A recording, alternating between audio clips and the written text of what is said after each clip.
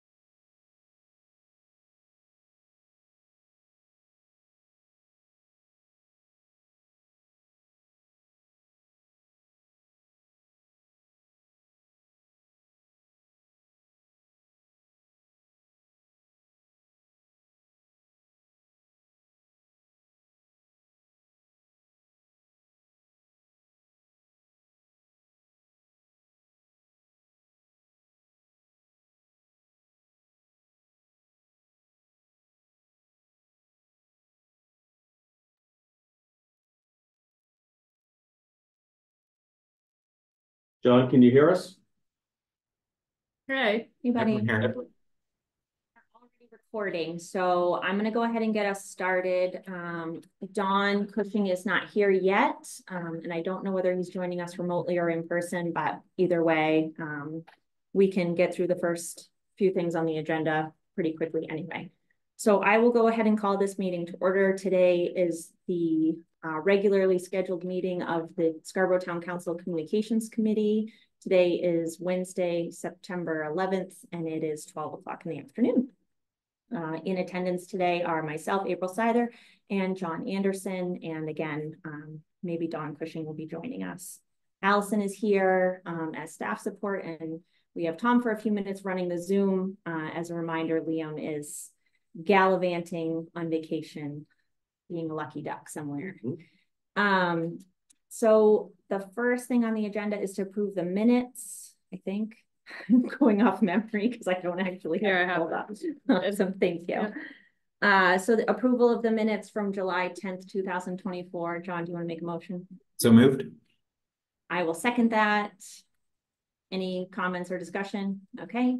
All those in favor? I guess I technically have to do roll call because you're on Zoom. So John Anderson? Yes. And show myself, April Seither is a yes. Item 4 is Town Council Communications Planning. Because we had to cancel the August meeting, we already had some discussion about Councilor Corner articles. For the next couple of weeks, we have Dawn Cushing submitting one for the September 15th, and I saw that he sent an email, but forgot the attachment.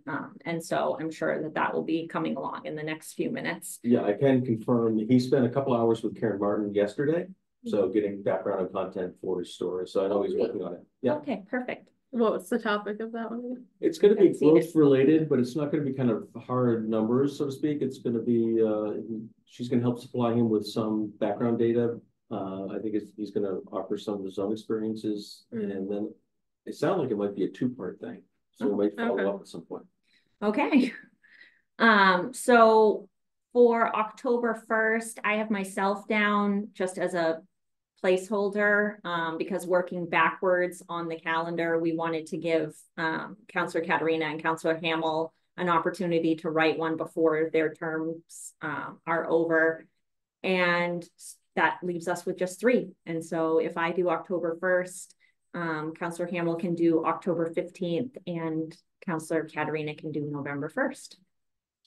As long as that's sounds reasonable. Yeah, and we may want to, for the 15th one, November 15th, that's usually good to introduce the new counselors. And if we have 3, maybe just having them, instead of doing like a big article, they can just do like a small intro, and we can do all of that just so that we have that planned out as well.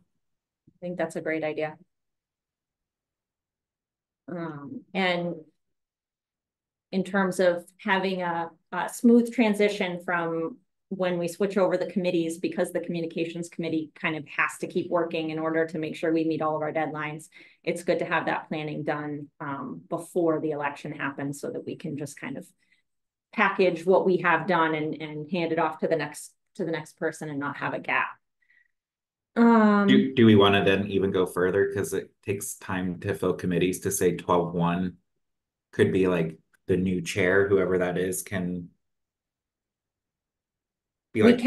We have the October, we have one more meeting, so we can talk about it in October. Yeah, that's a good idea. In terms of just that long-term, and then the next thing I wanted to talk about in terms of long-term planning was getting in one more Councilor Corner Live. And so I was going to put that on the agenda for future agenda items for October, so that we can get that planned for the fall. One of the things I was, sorry, go ahead, Tom. I was just going to say, unless there's a special meeting that you schedule in November, the new council would take seat and be effective December 4th. So you will have that December 1st spot before the new council actually sits. Okay. All right. What were you going to say, John? For Councilor Corner Live, and again, we have the finance conversation tomorrow on the capital plan. But one of the things I was thinking was, depending on timing wise, would we want to use that Counselor Corner Live as a community forum to talk about prioritizing our capital investments and getting feedback on, you know, we have a lot that we want to do, but we need to prioritize the priorities. I think Nick has coined that term. And I think that could be like potentially the Counselor Corner Live is like help us prioritize the priorities while we're kind of starting this process and give some feedback. I really like that. What time frame would that be? November or December?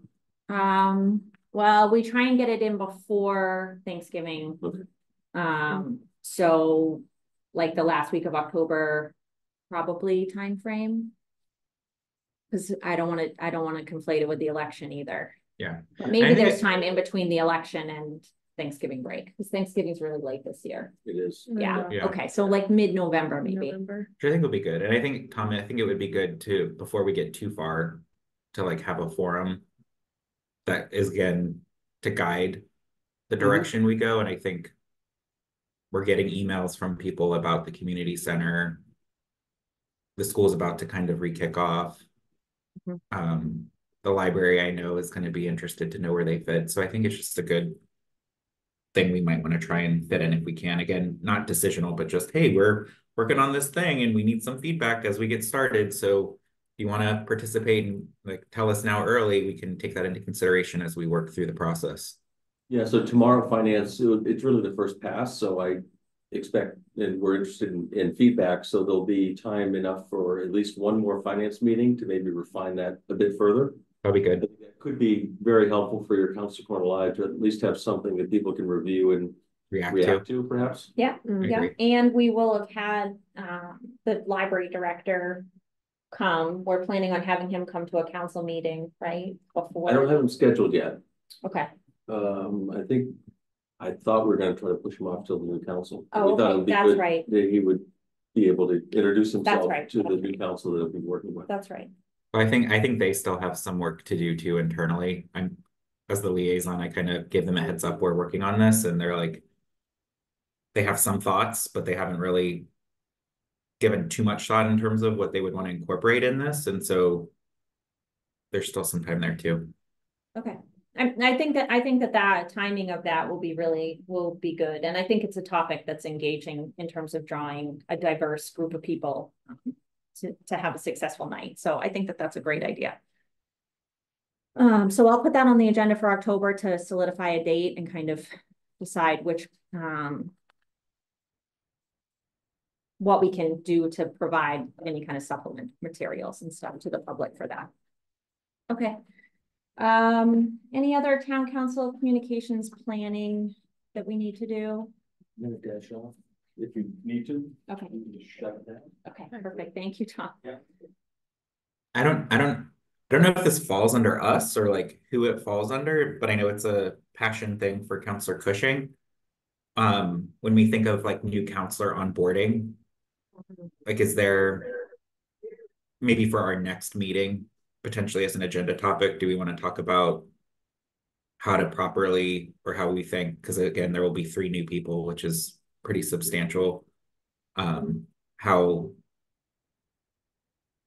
like what communications and things they get from the council or from staff to just really help map that out to make sure that they understand like what the first couple months are going to look like, particularly if they're very new. Yeah, I think that's a good idea. I think that us as a committee, you know, with our range of experience and given that Counselor Cushing is new this year, could help facilitate a conversation with staff about maybe some things that we would like to see prepared and just given to kind of new council as a package. Because I know Tom has some things that he gives out, and obviously Maine Municipal has that huge binder / 400-page book that they give out. But just in terms of like, even just creating a checklist, you know, of all of our department heads and what materials yeah. I could reach out to some other towns and see if something like that already exists that we could pull from. that would be great. From a material standpoint, I think this is a good opportunity and timing for that. Yeah. And like also even if that entails like in-person like visits, meeting with staff. Yeah, because that's where I know like when I first came on board, it was great because the fire chief gave me a tour of the public safety building. And I think that's been a tradition that continues just so that people know like, hey, your first month, the fire chief is going to meet with you and potentially give you a tour. And again, there's other things like that that we should encourage people as part of their onboarding to try and do. And some of it they're going to have to do on their own, but some of it just knowing like what staff or the council is going to proactively do to communicate, to engage with them, I think would be good. Yeah, I think that's great. So welcome, Councillor Cushing. We are talking about doing some planning for our October meeting. And one of the things that we were talking about putting on the agenda for October was having a discussion about onboarding new council members.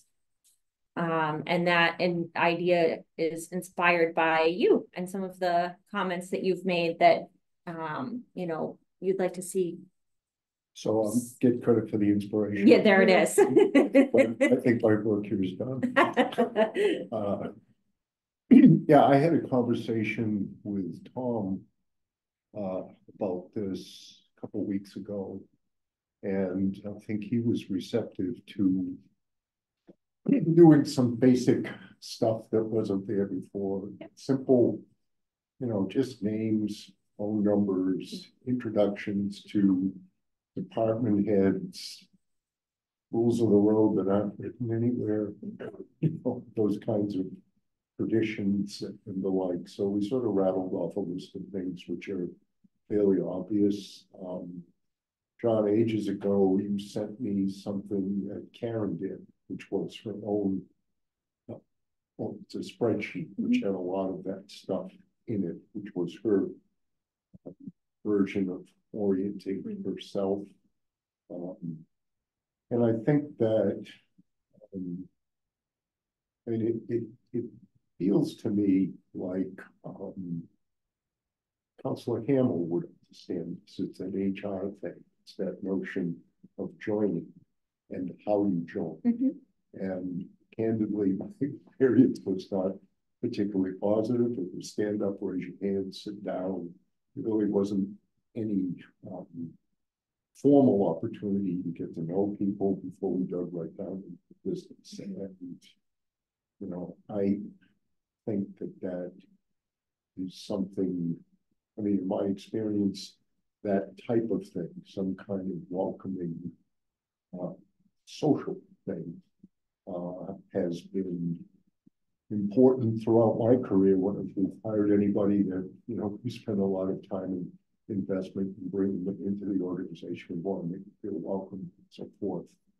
Most recent example, I think, was at Eco Maine, where they had a nice orientation program. And they serve food at their meetings, which always makes me come. So, all right. So that's essentially the spirit of what I was suggesting. Perfect. So I'm sorry I was late. Oh, that's okay. 12:30 in my book. So. No worries. No worries. So Allison, I'm going to ask kind of as our staff person, to help us kind of pull some things together to discuss for October, but obviously, you know, it doesn't have to be anything put together. We just kind of just a list of some things that staff thinks would be helpful or resources that we want to pull all in one place. Yeah, I think it would be good to have something to pull together before October. And I guess from the counselor perspective, if I took some notes just briefly on what you were all talking about now, but like if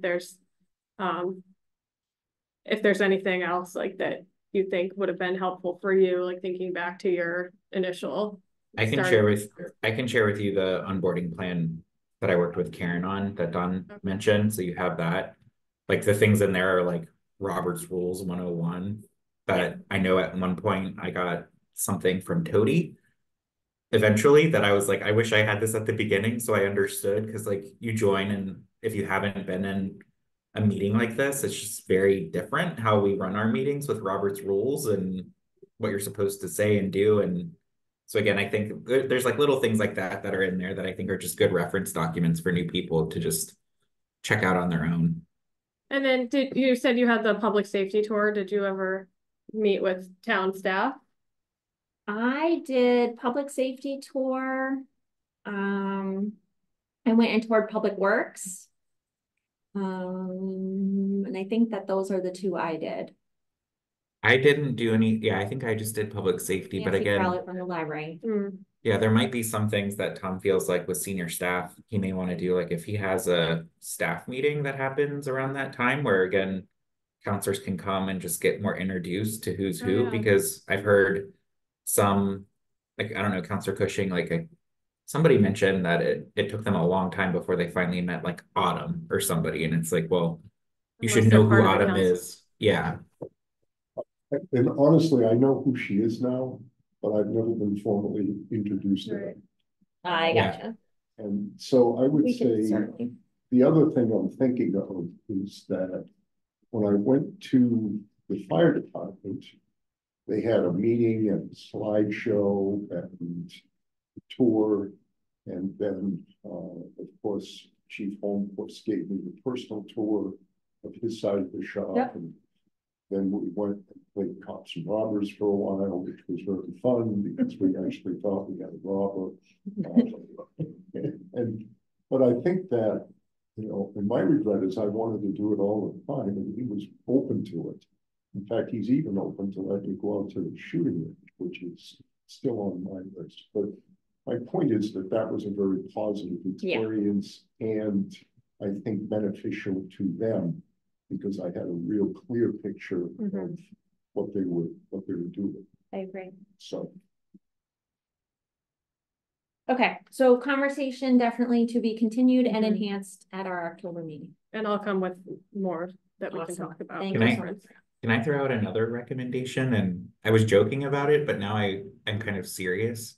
Should we do, given the fact that we have 3 outgoing counselors, particularly Jean Marie and Dawn, who have served Dawn 6 years, Jean Marie, I don't even know how long, because I know it's just been a long time. I feel like it would be good to do something to acknowledge their service before they leave. I don't know if, again, this is maybe for council leadership, like if there's space where we don't necessarily need a workshop, but again, we could maybe have a reception before a council meeting just to kind of have cake and celebrate. I love cake or pizza because I love pizza too, and we know there's some great pizza in Scarborough. So again, I'm just thinking like, I think that's a great idea. Let me bring it up at leadership. I'm sure that Tom would be happy to facilitate something, even if, like you said, even if we just did it at 5 o'clock and had a reception that, you know, where we all just have some food together before the meeting. And that's a good reminder for me too, that would be a good human interest story for the newsletter too, of just their years of service. Yeah. Okay, any other town council planning? Okay. sorry, I have one more. Oh, go for it. Are we gonna have a booth or a table, or do we need people at the Sustainable Scarborough Day? I don't know if I said that right. Oh, thanks for bringing that up. Yeah, that's a good question. Because sustainability committee is having a table, I didn't know really necessarily what town council role would be to have our own table. So what are your thoughts on whether or not council can or should? I mean, I I know feel like, Conservation Commission will be there, like our environmentally centered community groups, like our volunteer committees, are all going to be there anyway. I just feel like it's always good for us, especially at these forums, to like have a presence, even if that presence is the liaisons supporting the committees that are there, or getting commitment from the council that we plan to show up, at least be there for 30 minutes and say hello and thank people for taking the time. Like, I just always feel like these are good forums for us to be visible and be present and just let them know like who's around. And I think with the land bond and the commitment we have to sustainability, climate change, etc., like I just feel like it's a good thing to be at. The open space plan, I'm not sure how that ties into it, the vulnerability assessment. Like I don't know if those are all under the sustainability umbrella. Sometimes they merge in my brain. But again, I just think there's things that are important to us that we could be there and help discuss too. Okay, Yeah, let me think about, what a council. Maybe we could come up with some kind of activity or something, John, to. To at least have as like a conversation starter, at our table. I'm happy to stand at the council table. I'm gonna be floating around. I told Jamie that I would be there as the liaison to, sustainability anyway. And so I'm happy to be, designated town councilor, for a little while.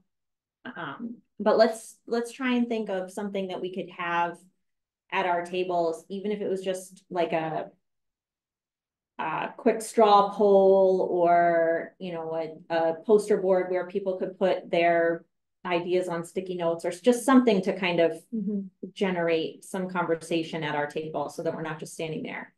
I know you're agree. very good at making small talk, but not all of the counselors are super comfortable doing that. Yeah. Or again, I mean, we don't necessarily have to have a booth, but just knowing that, like, I'm assuming you and Karen will be there. And again, if we just encourage people to show up, wear their badge if they have it, in their sweater, because it might be cold enough, and we can just say, like, just again, we aspire to like have a presence and talk with folks. Sure. Yeah, I think it's good to show face. What's the date? October 6th. Yeah. It's a Sunday from 10 to 2 at the Wentworth School. Okay. Just I'll put it on my list to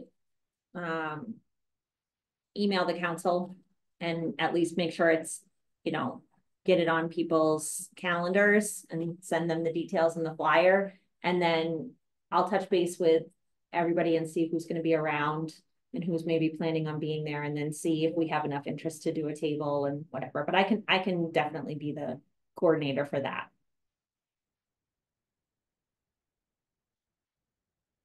Anything else? Okay, so with that, I will turn it over to item 5, which is staff communications updates. And I know Allison has a bunch of stuff for us today. Yes, and we can focus on, sorry, the text is so small. And sorry, John, I printed out my updates, but don't have it on the screen, but I'll speak to each of them.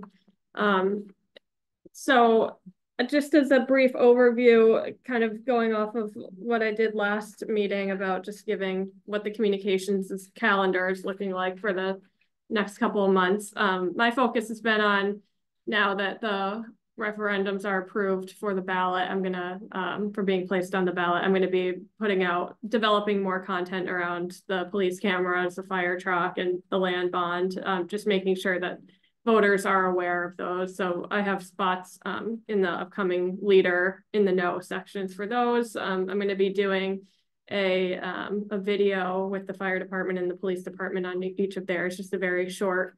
I'm going the Instagram reel route this time instead of like the 2-minute more formal video. So trying to just get in people's faces so that they see that.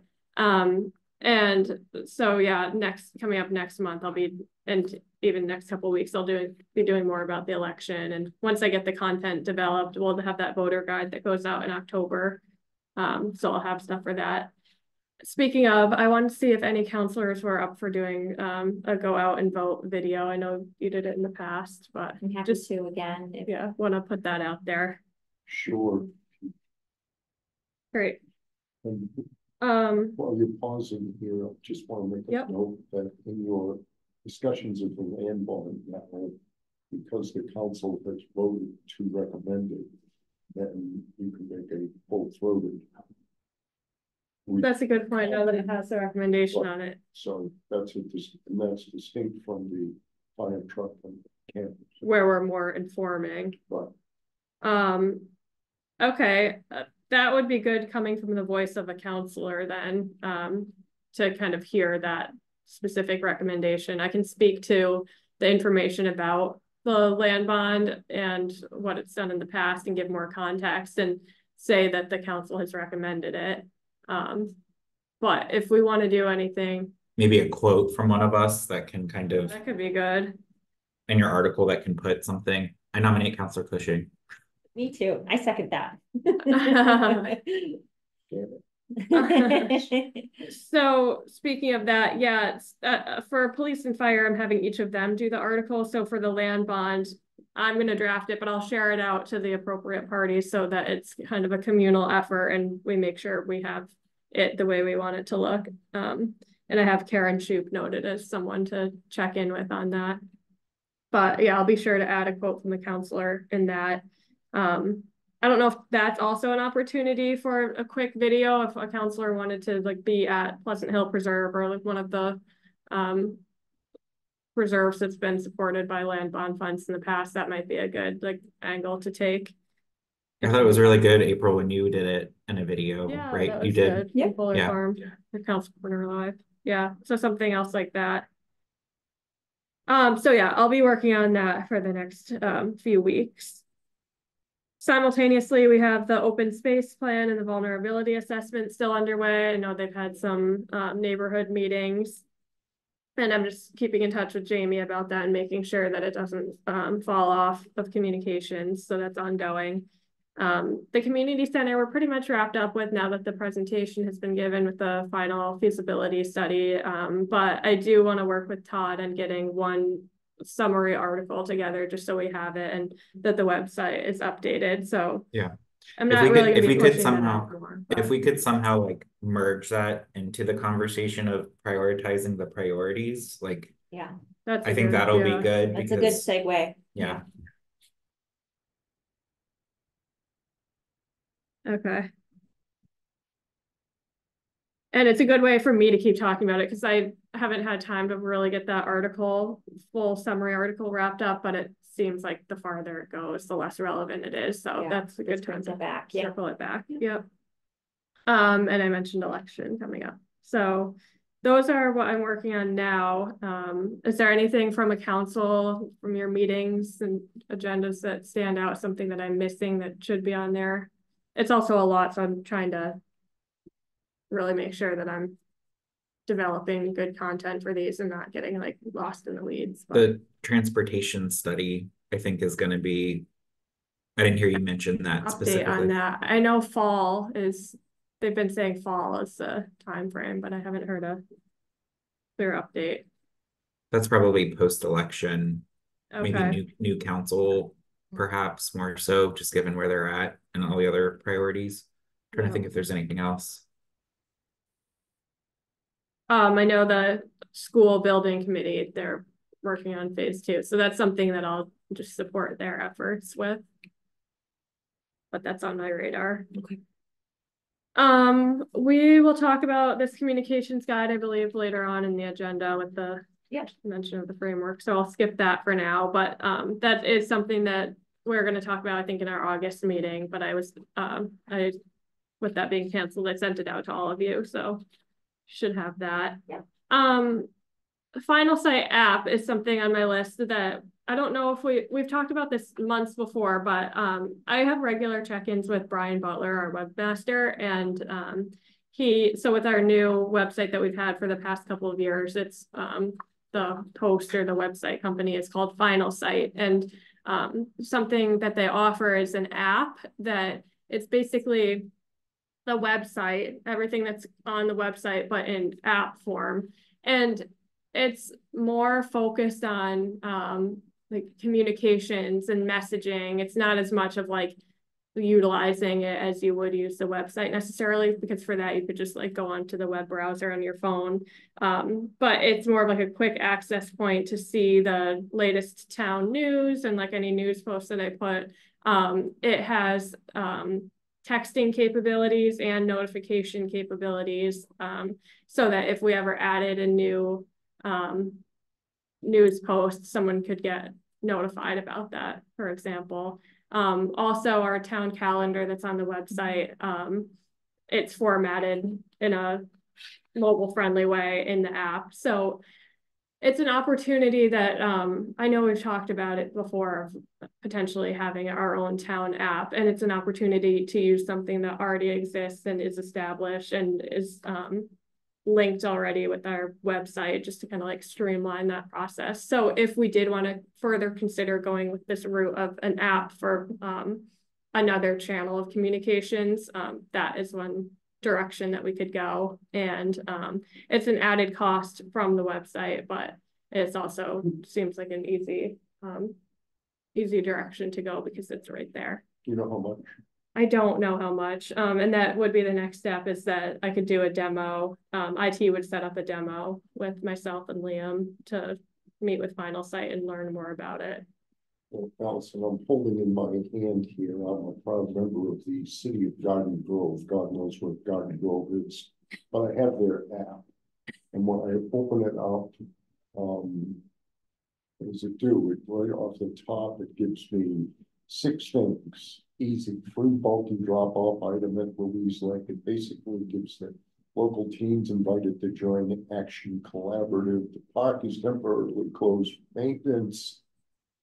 Boutique crafters wanted. Protect your dog. No, I didn't say that. City's cooling center extended through Monday. But when I look at those, I say it's really quick. Get through the headlines. Yeah. It allows me to click on just the headline I want to without scrolling. And then that stuff, as I read it, is 1, 2, 3 paragraphs with the highlights. And then if you want the details, you can click and it will take you to the website. And in there are all of your emergency, all of your phone numbers, access, all of those things. And it essentially allows Scarborough to be where everything else is, which is on your device. Right. And so I would strongly recommend it. You know, I feel guilty that I scanned the newsletter, but I'll be honest, I don't read the whole thing. I don't have time to. I should.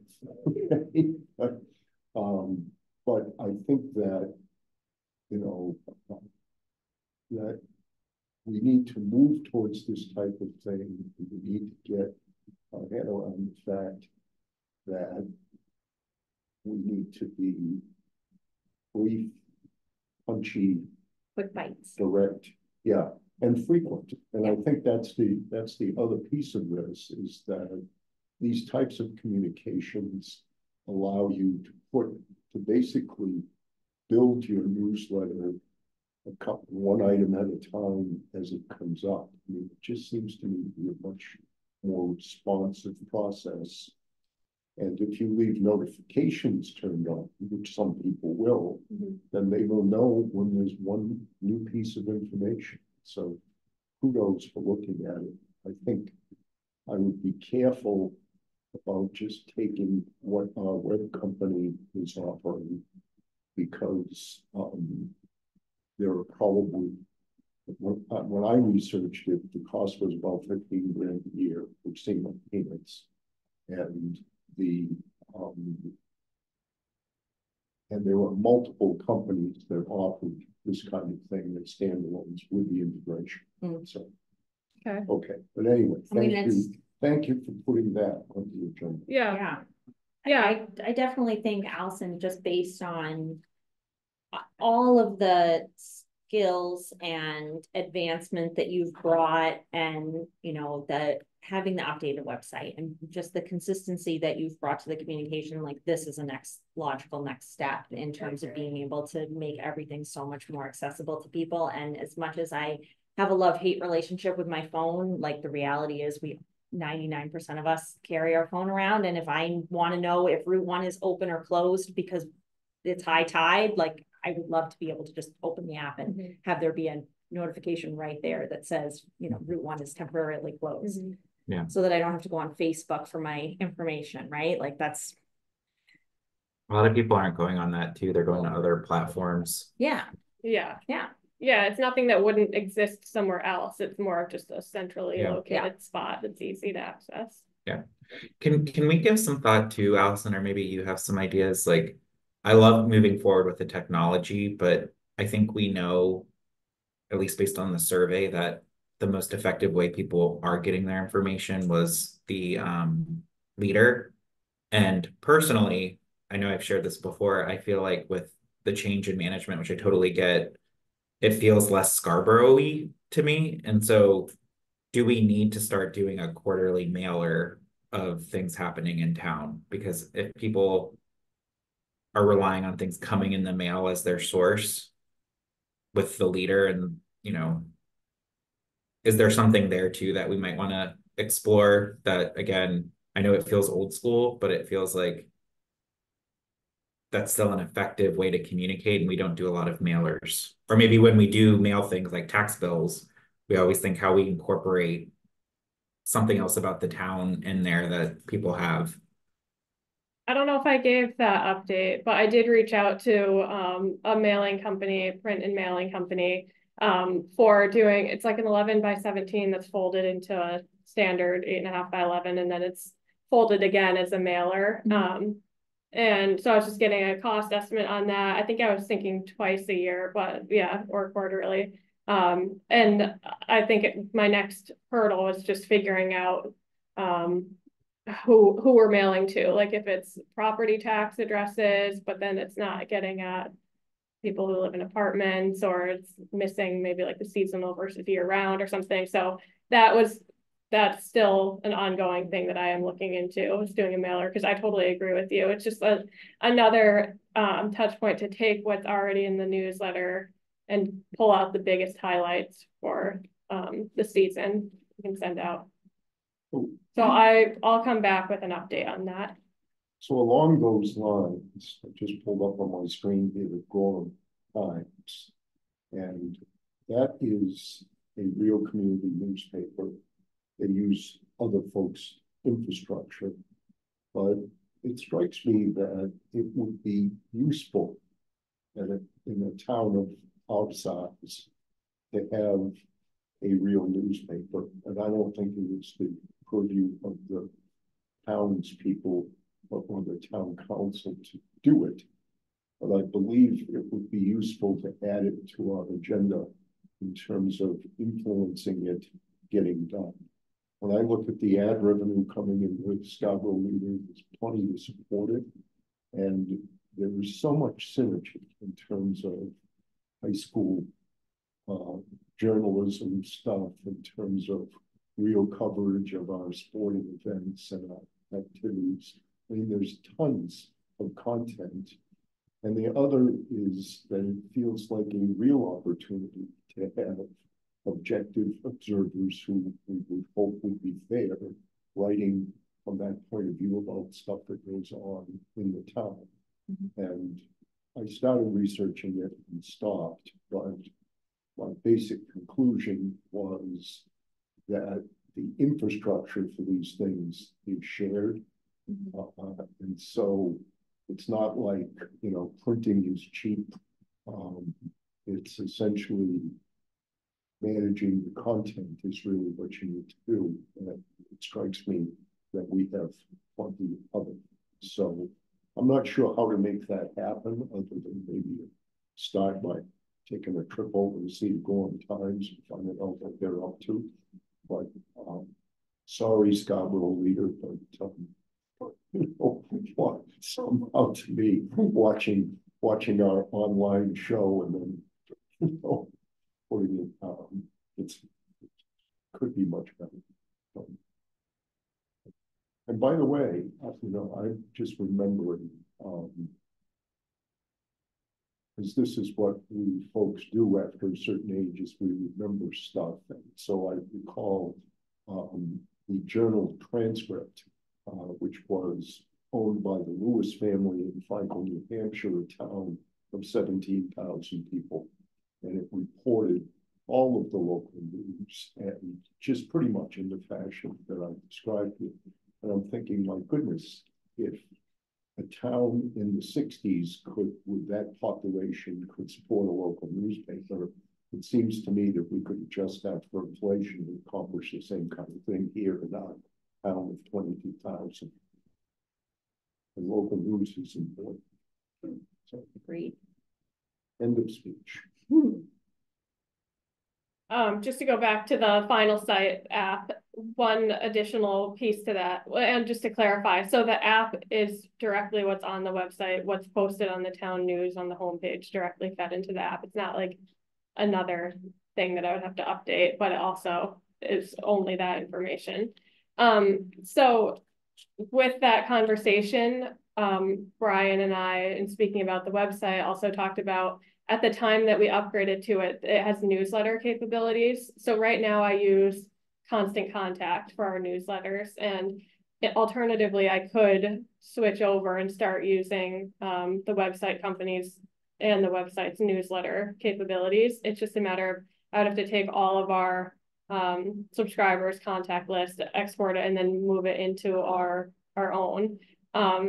But I want to do more of a demo, but I think it could do everything that I can currently do. And if we are able to successfully do that, I see that as a really good improvement and progression of streamlining everything. That our website also has a newsletter and it has this app, and so that it just makes it easier to notify people of an update. And then like if I'm developing a certain section of the newsletter, I could just like quick make that into a post on the website. It's easier to track metrics because right now we share Constant Contact with Sedco, so they're simultaneously sending out their own emails to their own list on there. So it's just a way of like bringing everything and tidying it up. So that is something else I'm looking into with this app too. And I think that might even be the first step before the app, because it just seems like an easy way to clean it up, and it's already there. It's not an added cost, it's included with what our website is. So that's early stages of talking about. And then lastly, I just wanted to let you all know that last week I went to a conference called, the organization's called 3CMA. It's City County Communications, Marketing and Communications Association. And their conference was last week in Texas, and I got to meet a lot of people from across the country doing similar work that I'm doing. And some of the big takeaways were things that I already knew, but it's good to like hear about it and pick up on the trends, but a lot about like storytelling and getting those human experience and human interest stories from people on staff and sharing those out for the community. They talked a lot about AI and using AI to like help generate content for your work. So that's something that I'm trying to think about more. And they talked a lot about doing more data-driven storytelling. So ways that you can take survey data and use that more as part of the flow of day-to-day communication. So I want to be better about circling back to our survey and make sure that like I'm hitting all the high points that people want to hear about. And another interesting session that I went to, they were talking about just listening and the importance of listening and engagement. And they called it no agenda listening sessions. So it reminded me so much of Council Corner Live, but just creating a space for people that's not this 3-minute comment period. They said phase out 3-minute comment periods, but phase in these sessions where you have trained listeners, which is essentially like people who are on staff that are, or council, who are just like trained to like withhold what they want to say and how to take the notes about what people are saying, what types of questions to ask, and create these breakout sessions for people to have a voice, have a space where they can vocalize. But it made me just think about how we run the Council Corner Lives right now, and just the opportunities, like how well that facilitated one went for the school project ahead of that. And just if there is some opportunity where we wanted to kind of like come up with some sort of exercise or like a set of questions that creates more of like a facilitated dialogue, but also like a listening space that could be a productive takeaway. And they also spoke to surveying, which we do, but we could do it in a more, try to do like more segmented surveying throughout the year if we had a tool for that. Neighborhood events they talked about, and just the importance of face-to-face interactions, which is when you brought up the Sustainable Scarborough Day and just like being a presence there, that made me think of that too. But overall, it's a really good conference and gave me some good ideas and good reminders of what to focus on, and just nice to be with a network of people doing similar work. That's great. Well, that just makes me wonder, as I sit and watch the 3-minute show at the beginning of our meetings, if there was some way to structure that more in the context that Allison speaking of, where somebody, we change it around, where somebody is appointed to say more about that. It becomes more of a conversation.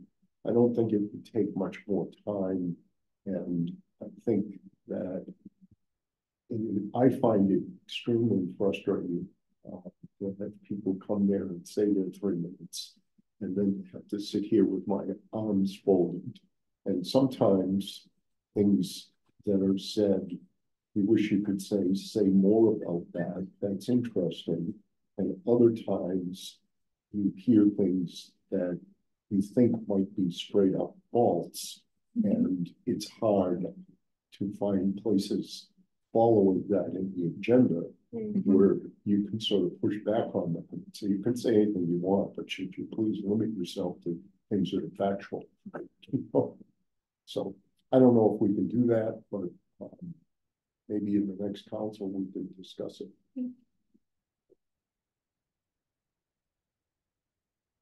Any other updates, Allison? Nope, that's it from me. Okay, perfect.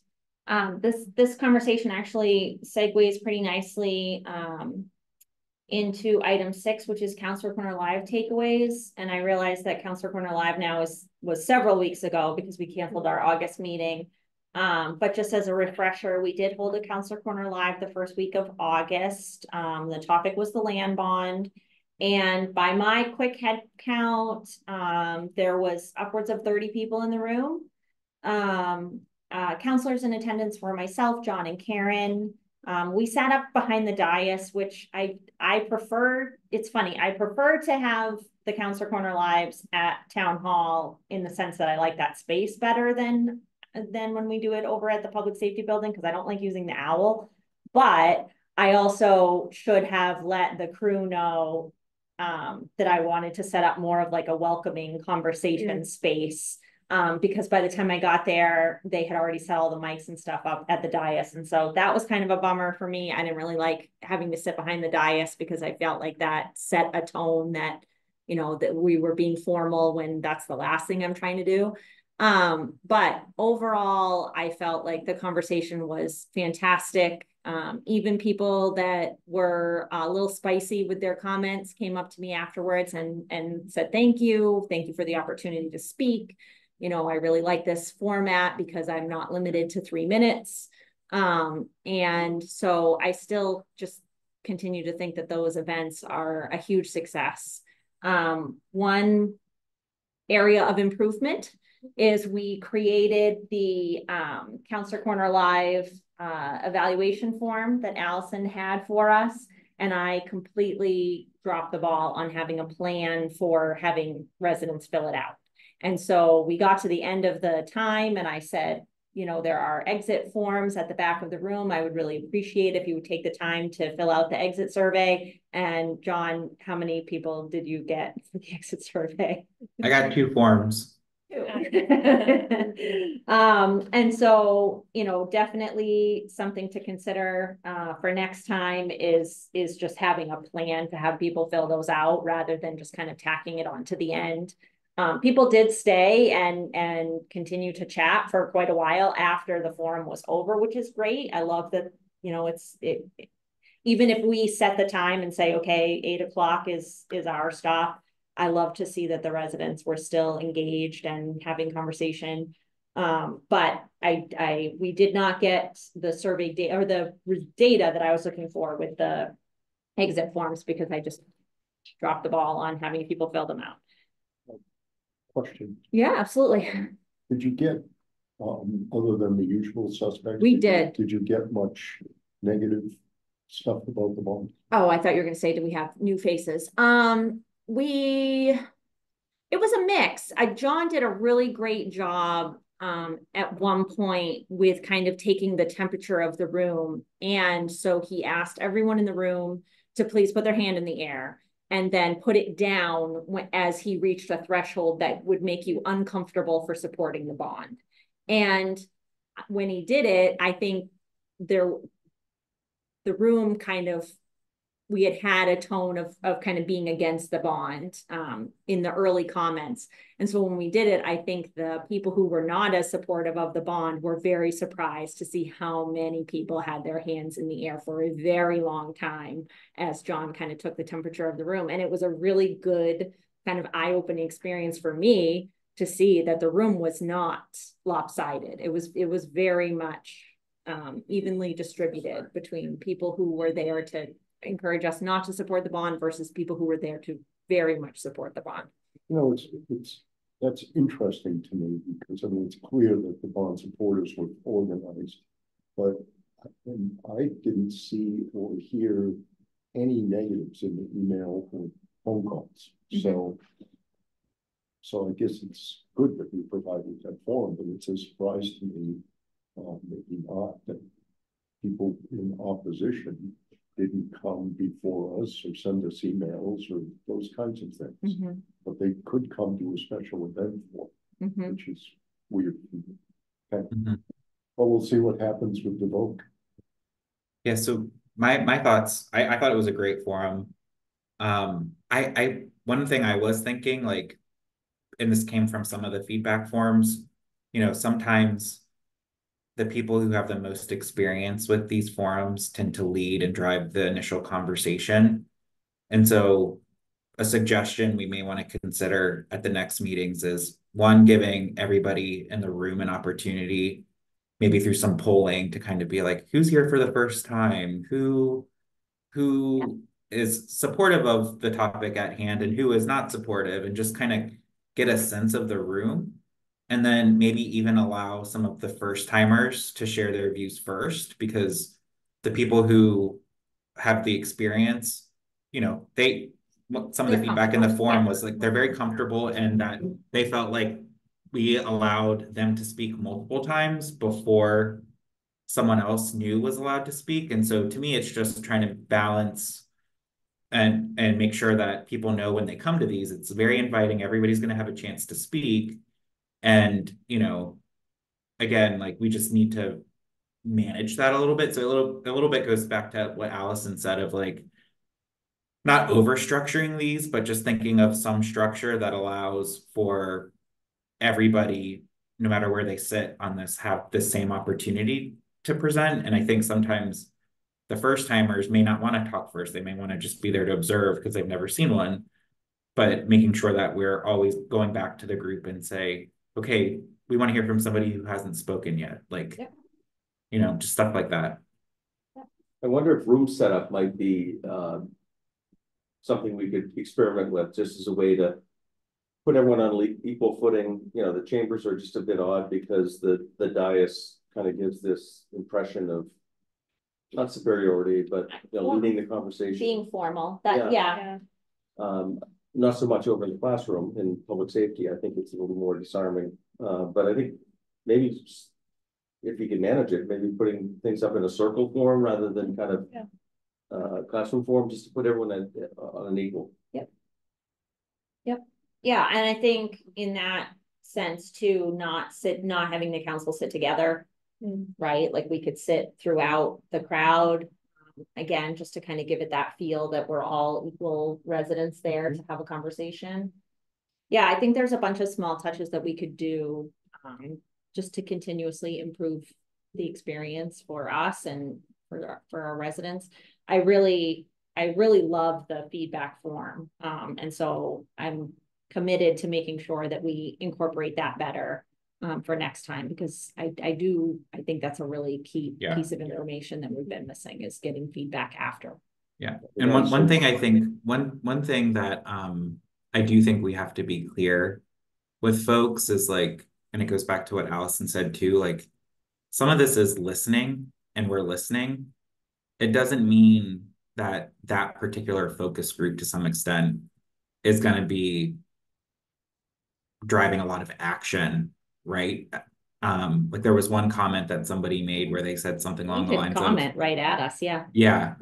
Where they were saying, are you going to actually do something different because of what we have to say? And my thoughts are, I'm listening to what you have to say. I'm considering that, but it may not change my mind in terms of what I think needs to happen. And so there's a difference between doing this to listen and inform us, but also sometimes it may change my mind, but like this is more to get a little bit more insight, have a conversation, but it doesn't necessarily mean we're going to do exactly what you want at the end result. If you're here to try and sway us to kind of go a direction that you want us to go, you may leave unhappy because that's not really why we're here. We're not here to necessarily change our minds. We're here to listen, observe, try and get a better balance of what people feel.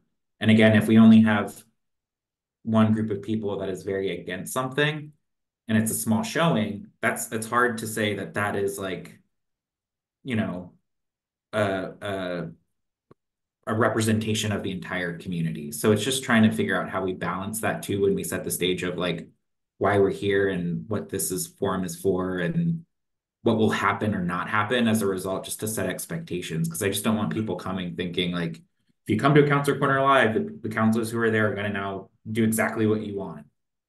Yeah. You know, I think that it's important to convey to folks that numbers matter. And that, you know, we have a big town here and that this is a forum where people come to express their opinions.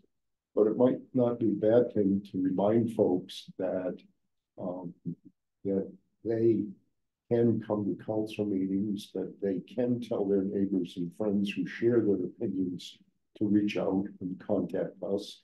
And I think we've seen two recent examples, the connector and the land bond, where groups of people who felt very strongly about this got themselves organized and showed up at meetings and wrote emails and so forth. And which is why I was surprised to hear that there are people in town who are not so keen on the idea. Well, great, they'll get a chance at the ballot. But I think that it's important to continually reinforce this notion that representatives represent, and we try to take into consideration what the silent folks are saying. But if you show up, write, call, that gets extra points in the deliberation. I would also note that this topic was probably 70% to the finish line. So there was actually something tangible. It was actually already in process in front of council, whereas I'm thinking of some of the prior topics, they were more formative, right? They were more kind of a German idea.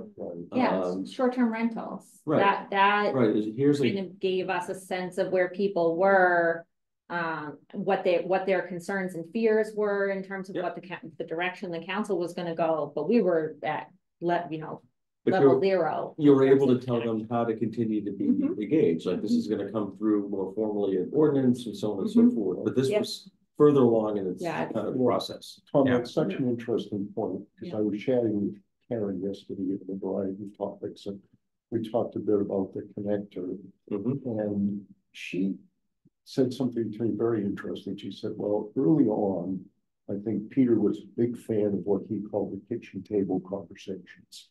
And I think he went out and talked to a lot of people over their kitchen table before the thing was really baked. This is Peter Mills. Peter Mills. Yeah. Well, over the kitchen table, it's pretty easy for anybody sitting across the table to find something that they like in the conversation. And you know, unless they're vehemently opposed. But to your point, you know, once the rubber starts to meet the road or the current alignment, as the case may be, then, you know, people get, you know, people wake up. I guess that's a better way of saying it. Well, impact, that in that example, impacts are better understood, right? Oh, it's coming this close to my house, and what does that mean? And there's an interchange here. I didn't realize that. So not surprisingly, it's touched a nerve. Right. Yeah.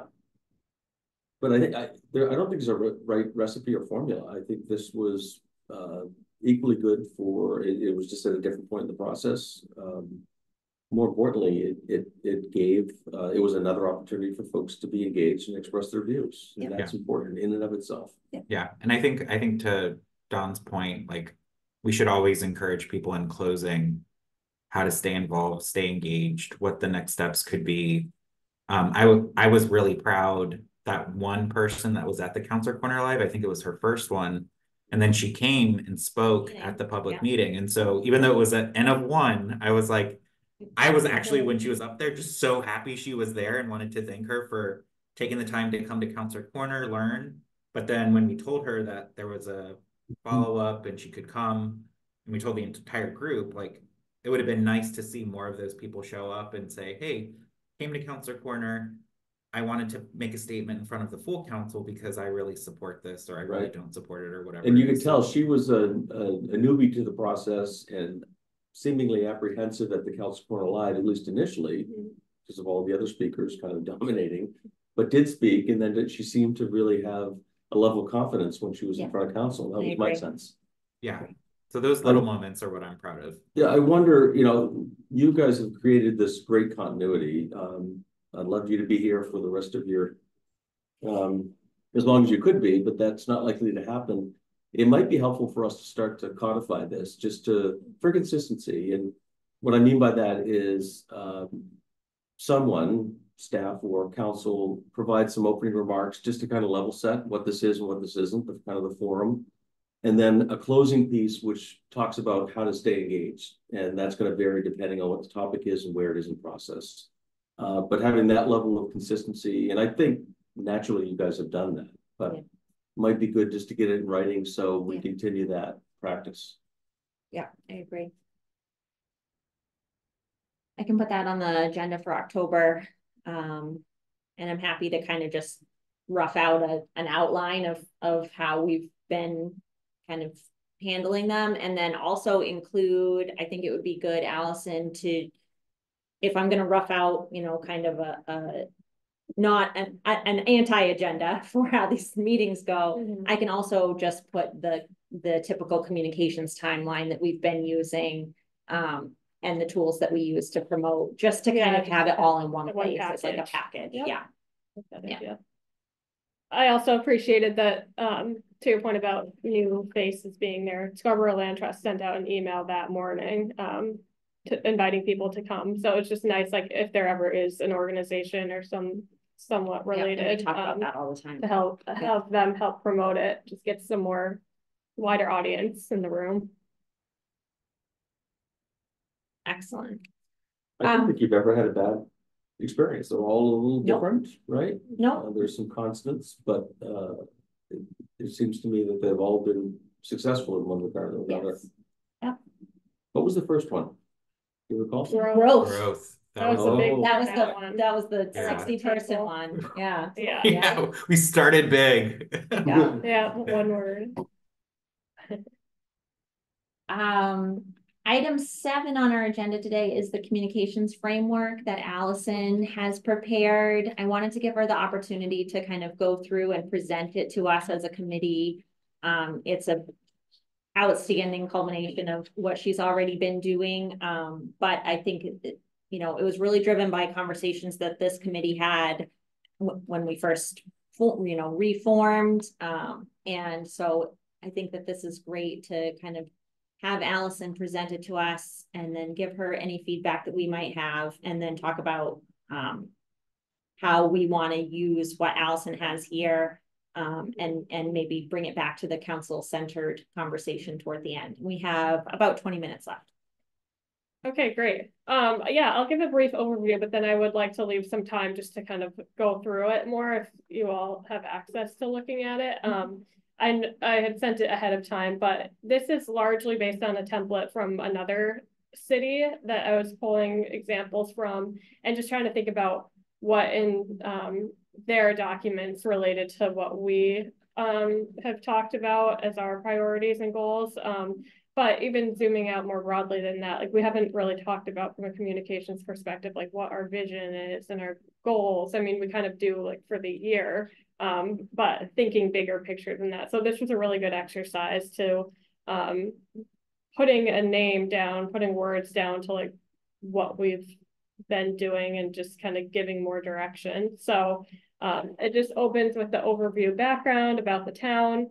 It goes into priorities and goals, and these are the ones that I largely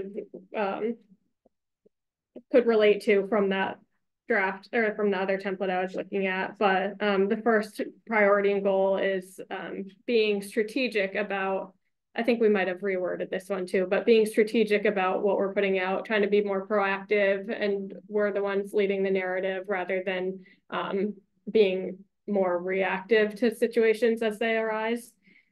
Transparency and accessibility, those have always been big ones since I started, of just making sure the information is available to people.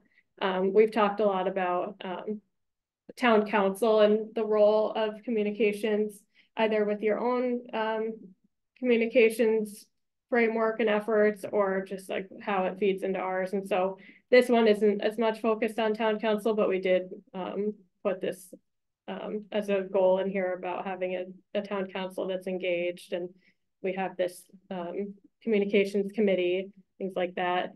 And then community engagement being a core piece of the work and why we're doing it. And then lastly, just more from a marketing standpoint, brand identity and making sure that visually what we're putting out is consistent. So that kind of relays into our areas of focus, the next page. And then this next page is on guiding principles. So yeah, the priorities and goals are more broad, and then this kind of narrows in about like when we are communicating, like what are the ways that we're doing it. And the first one is we tell our own story. So what I was saying before too about like we set the stage for what our message is. There's other interpretations of it, but we need to identify early on with whatever project or topic we're working on, like how we are going to put that information out and like what the message is behind it, and then make it clear before it can be reinterpreted, and just have a clear stance on a topic. We've also talked about being proactive versus reactive, what it counts as a crisis, and when do you kind of switch gears into responding to something? It's when it's misinformation or misleading to a large group of people, or do you just stay the course on what the goals are? So that's noted in there. Because I came on as the first communications role, before that all the departments were doing their own communications, and so largely that's been a helpful standpoint of even still, like each department has its own communications efforts that stream into the larger picture, but also just giving them the power to be able to identify what their own needs are. So that guiding principle is about decentralizing the way communications operates, like that each department still has their own responsibilities and knows what's effective communications that they need to share out. I have one question about that with Yeah. respect to, I guess, managing the brand for all intents and purposes and the overall messaging. So it certainly makes sense that, for example, the assessor's office develops a lot of stuff. From my understanding is they develop that in conjunction with you. It flows through you so that they're more responsible for the information and you're more responsible for the field, the check-in on the messages. That Right. Yeah, you're right. They're not, More of a they're not supportive. operating as lone wolves. Correct. Yeah, we still have our centralized channels, and then relying on them to be able to provide the information and make it so that it's understandable. And yes, it is a I can't collaborative underscore effort. how important that is. Allison's done a tremendous job of looking at what can be a complex topic, and whether it's the assessor, whether it's me. If I'm asked a question, I'll often provide an answer that's way too detailed and in the weeds, and it really misses the real message that needs to get across. And I think that's one of Allison's many talents, is to be able to kind of synthesize and understand where is the true message in all of this. And we also try to provide all the detail for those that want to dive deep, but we can't lose sight of the fact that there's a basic message that we want to convey. Can I make a suggestion as maybe like a John, just let me Hold second one Yeah. quick before I use this, that this morning, for other reasons, I was looking at the survey, and one of the questions was value for tax dollar. And it seemed to me that the overall response was kind of neutral in that department.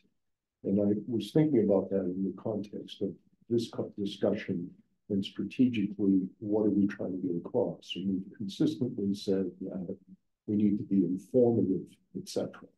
But it seems to me that one stake you could put in the ground in terms of messaging is underscoring the value that you're getting for your tax dollar and finding ways to come back to that, because that is sort of your job in a sense. In other words, it's not political, it's essentially sort of, I just remember going to school in Boston, you couldn't sit on the park bench without seeing Kevin H. White, Mayor, City of Boston, everywhere. I mean, it was more about him politically, but the point is that they made an ongoing effort to tie his leadership with progress. Another way of saying that is to tie all of the stuff we're doing to people who are footing the bill in some way. And I don't think that's in every case, but I think that anytime there's an opportunity to kind of answer the question, what have you done for me lately? It's not a bad thing to do.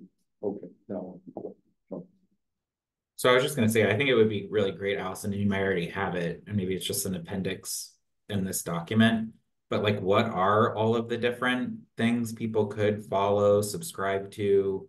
Because again, I'm on the police, fire, community services Facebook page, or I follow those. I get the community service newsletter, I get the school newsletter. Like, I think it would just be good to know what are all those options, so that way residents can decide. Like, I know some people really want to know what the police department is saying, and that's what they want to subscribe to. And if that's all they want to do, that's fine. But I think having an inventory and knowing what all of those active channels are, so that way, even just for us, we have like visibility and know that those are all out there, because we may not be involved in all of them and we may want to be. that is a question for the app discussion as well, isn't it? Because again, that notion of having to look in 6 different places and subscribe to 6 different things, if the app format allows you to integrate those things, condense it, quick hits, it would probably be a big improvement. It strikes me our town newsletter tries to kind of take the best of all, right? It it summarizes kind of the big topics. Sure. There's certainly additional content that may be specific to an individual. But I understand your point. We ought to make people aware that there's multiple different avenues if they want to know more. I'm still waiting for the town manager blog, Tom. I know. I'll start tweeting. Yeah, there we go.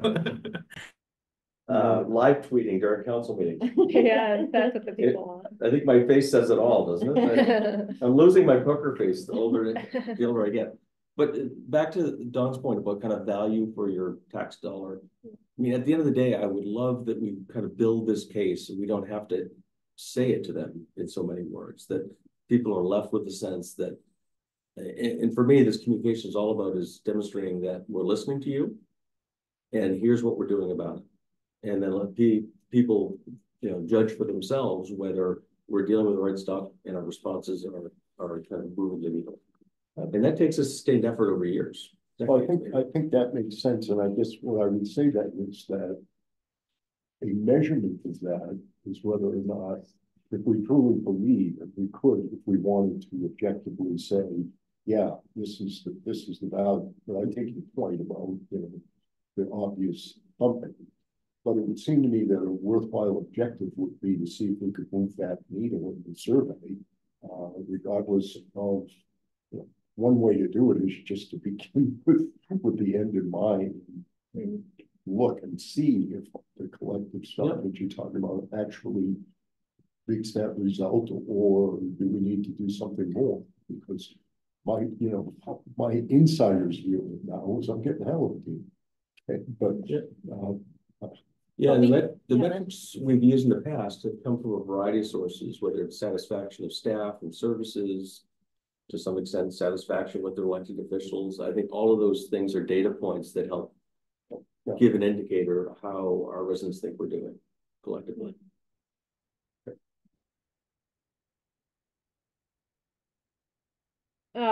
Okay, just the last, God, I'm picking up on, these are good points, because I just want to make sure that those themes are incorporated in here too, just like the ways that we try to incorporate that into our messaging.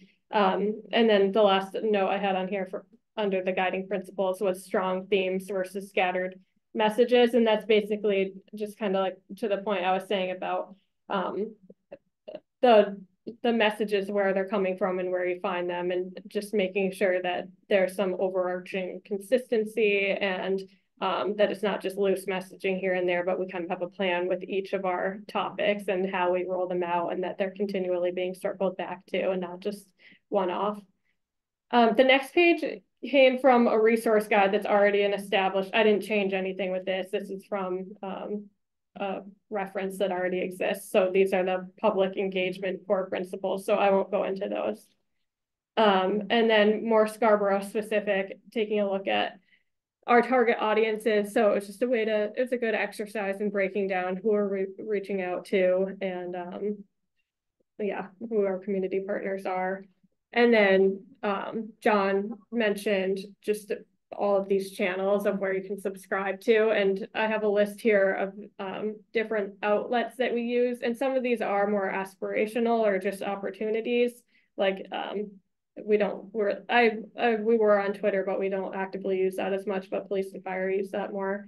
And Nextdoor and LinkedIn are other areas that we don't use, but could use. But I made a note that it could be good to somehow indicate what areas of on here there are to subscribe to other channels.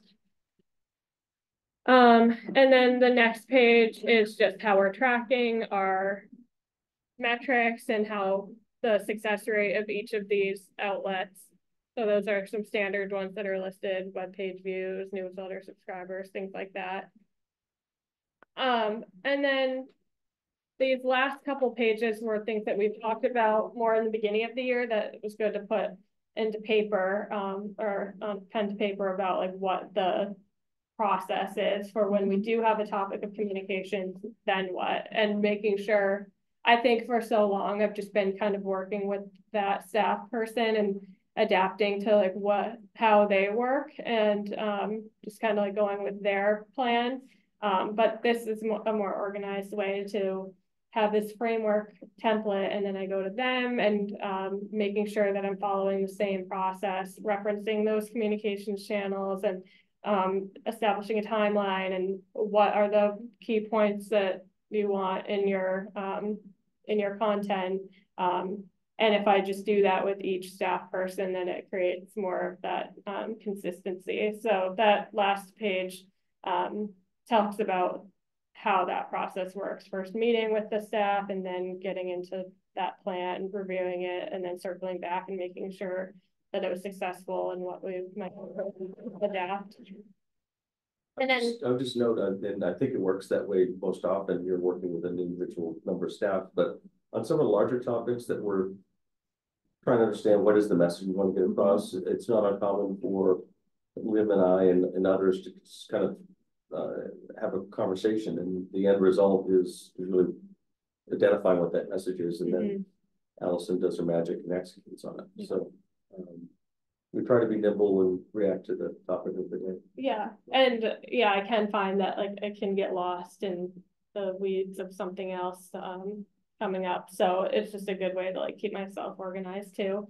And yeah, like you said, it's not always like just one particular project that's coming up. Like Reval is a good example that was very helpful, and a clear, obvious project that's happening. But other times it's more of a concept or like an idea of like some of that survey data of like what the residents are interested in. Like how can we speak more to just more of a concept and not as much of a project. So that's kind of like the next phase of what we could get into. And then we've all gone through this framework, and we did that exercise with the land bond. And that was a good way for me to kind of like see how we could use that. And from there, I think I kind of change the size of the boxes a little bit just to give more room for some things and less for others. And then I found what was missing from it, because we just had that first page, was that I didn't really have like a place to put the timeline of like the next steps. So I just kind of created a space on the back page of a framework that is more where I can outline when to start incorporating, like how many social media posts and what newsletters it's going in. So I did use this in working with police and fire on their referendum items, and that's been really helpful for me just to like reference back with like, okay, what are these key points that I need to be incorporating in my messaging? So that's already been something that I've incorporated. Now, the other thing, Allison, is that on the other side of this, what you could end up with is essentially a portfolio that says, here are our intentions, here's links, references to what we actually did, here's our evaluation. And for a couple of things, it would be an easy reference for when we look back and see what we did before. The resume builder for you. We should know. I was gonna say. And so the only thing that I see missing from this, you probably get it in the timeline, but it would be useful, I think, to spell it out. Is what are the channels? The tools. Yeah. Yeah. Oh yeah. Whether it's community organizations or whatnot, just Yeah. think that because over time we'll sort of learn more about what's effective. But Yeah. as long as you're on page 12, let me be the first to say what a wonderful job. Thank you. Yeah, I think I didn't put the channels on there because I'm like, oh, I just use the ones I use, but it's true that it changes based on who we're talking about. Yeah, so thanks for letting me go through that, and just a good for me to have something that I can refer to. But I would ask of all of you just to kind of, at this point it's on here, but I haven't gone through it with a fine-tooth comb, but if there's anything that we feel is missing from it, and just like typos and things like that, would be helpful. Yeah, go ahead, John. No, I think this is wonderful. I think it's perfect. I only saw one typo on page Great. Thank you. 7 that I think, and under transparency and trust, I think impact and action is supposed to be its own section. Thank So you. it looks like there's just something there. But the one suggestion I have maybe, and it's just tiny, is under public engagement on page 9. Like the one thing I want to get the community to hopefully better understand, and I know it's not going to happen, but I would like this to happen, is like, you know, people say they want to be involved in the decision-making process. And a lot of times it starts with our citizen committees, it goes to our council committees, and then it goes to town council. So I feel like kind of the public engagement piece, I'm missing a little bit of, you know, we call it town council meetings, but I feel like making sure people know, like, it usually happens pretty early, but people don't attend those meetings because they're volunteer-led committees to be advisory to the council. But then usually it goes to ordinance, or it goes to it goes somewhere that is still forming. And then once it gets to the council, it's pretty baked. And so if one of the problems we're trying to solve with this is to help people feel more engagement and involvement in the decision-making process, I think we just have to make sure that people understand that those are key engagement points where they're invited to come, they're public meetings, they can participate. We've recently gotten some emails from some people wanting easier ways to contact those people. I'm a little apprehensive, I think, about putting our volunteer committees in a position of having to be responsive to the public, because I feel like that's our job, or town staff's job as the liaison. So I haven't responded to the emails we've gotten, but like in general, my perspective is that's why we have liaisons. If the public wants to get a hold of a committee or has a question, they come to the council and the staff liaison and we can get the answer. But like, I just don't want our volunteers now to have to be responsible for responding to emails, or feeling like, because in my opinion, they're here specifically to represent their views and expertise, not to be political, and I feel like I don't want to put them in a position of being political. Meetings are public, is that correct? And Yeah. You go to a committee meeting, right? Yeah. So show up. Like, Yeah, so I just feel like in the public engagement, we might want to call out citizen committee meetings, council committee meetings. Right. Just add those 2 bullets just to make it clear and just let people know that that's generally how the decisions work. Yeah, I think that's the key point because it's at the committees, they're almost always more informal. Yeah. Even if they don't have input, just to listen to the substance, the discussion, it will give folks a sense of how they got to the final recommendation, you know what I mean? So I think you're right. The early conversation is often most instructive, I think. So one thing that I would like to see, Allison, this is amazing. And as this becomes final and I did not catch the typo. I'm also a horrible editor, so I'm not surprised that I didn't see it. But as this becomes final, I would love to have a discussion at leadership to give Allison an opportunity to come and present, even just briefly, to the council. Just so that everyone is aware of the work that went into this, that the communications committee, I admittedly were more loosey-goosey than some of the other council committees even. But you know, there is substantive work, there's collaboration with staff that's happening. And I think that it would be really beneficial for the whole council to understand our communications process, especially if we have counselors who have not served on the communications committee before. And so I think that this is really important, and I would love to give Allison some time at a council meeting to present this when it is ready for prime time. And this is something that runs through everything you do. Yeah, absolutely. In one respect or another. Yeah. Yeah, I'm pleased to make some time on the agenda. Probably not a full-blown workshop, but maybe Yeah. we can tag on with my manager's report. Yeah, I was gonna say or an similar to action what we item. do when Norm comes or, yeah, great, yeah. Excellent. I think that just about wraps up our time for today. I've got a bunch of things that I will convey to Katie for future agenda items for October. We do not have anybody on Zoom or in the room to make public comment this afternoon. So with that, I will go ahead and ask for a motion to adjourn. so moved. Second, John, are you in favor? yes. Okay. Thanks, everybody. We'll see you next month. Bye, everybody. Bye.